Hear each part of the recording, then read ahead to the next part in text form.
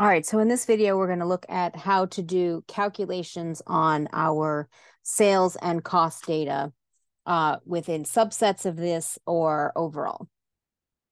Now, for this project, we're required to have averages for each week and then also overall. So within our data, the first 7 days will constitute the first week, the next 7 days, the second week, and then the last 7 days, the third week. So we're going to create columns here for week 1 average, week 2 average, week 3 average. We can also calculate these averages using the average formula, but also based on totals. So week 1 total, week 2 total, week 3 total. And we can then calculate from that a weekly average, which covers how much money each department makes in a single week. Now, these values are kind of all related to each other. And notice I am expanding the width of the columns to make sure that the headers are going to display correctly for each of our columns. And then once we have them for this week, we can go ahead and copy them into the next week. Now, for our week 1 average, as I said, we can calculate these from the total, or we can calculate these from just the average formula. And this is where Excel and Sheets are quite similar to each other. The formula for the average is average, and then you go ahead and highlight the cells that you want to average. So you don't have to type them in manually. I want to type in the first week, and I'm just going to verify 1, 2, 3, 4, 5, 6, that's 7 days, and then close my formula. And that calculates my average for me. My second week average is going to start where the other one left off, which was the 27th was the last day for week 1. So week 2 is going to be 1, 2, 3, 4, 5, 6, 7 days. And then week 3 is going to be the next 7 days, or the last 3 7 days.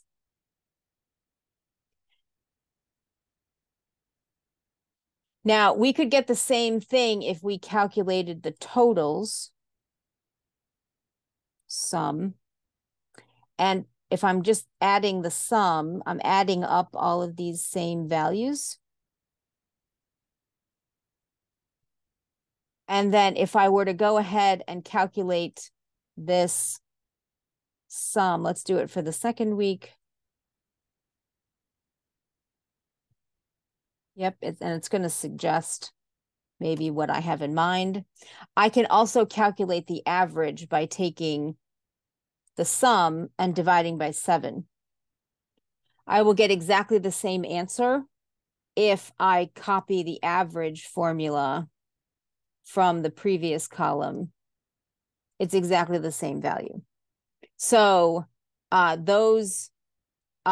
once we calculate the ones for the top row, we can then copy and paste into the bottom row. But you could do the sums first and then divide by the number of days to get the average, or you can just use the average formula directly. So I'm going to update my sum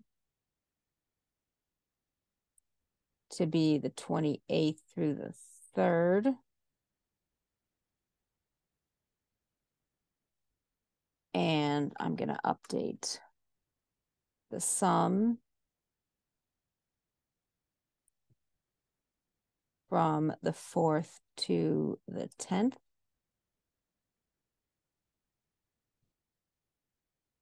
And the weekly average, again, what the weekly average typically means is the average of the weekly sums. So we're going to average these sums, week 1, week 2, week 3 totals. And we can get an overall daily average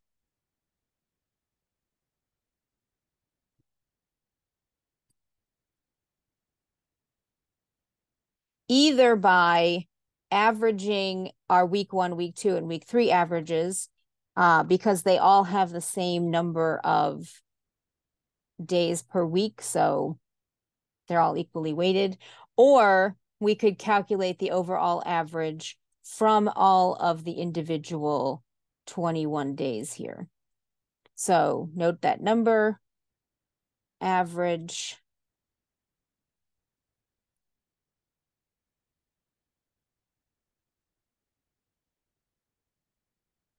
all the days, and I got the same number.